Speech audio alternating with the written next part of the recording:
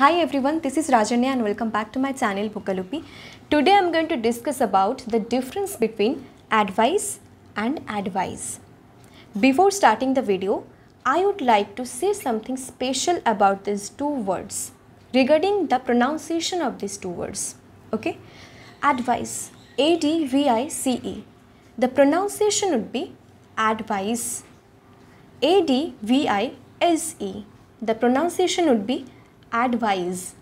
Okay, so advice, it's a noun form. Okay, it's a noun. For example, I need an advice from an expert. Okay, an advice, we can give someone advice. Okay, we can give to someone advice. Advice is a verb. A-D-V-I-S-E, it's a verb. Okay, for example, I strongly advise him to sell the old car.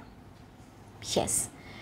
So that's it for today's video. I hope that the difference between advice and advise is very much clear to you right now. So thank you for watching my video. Bye and take care.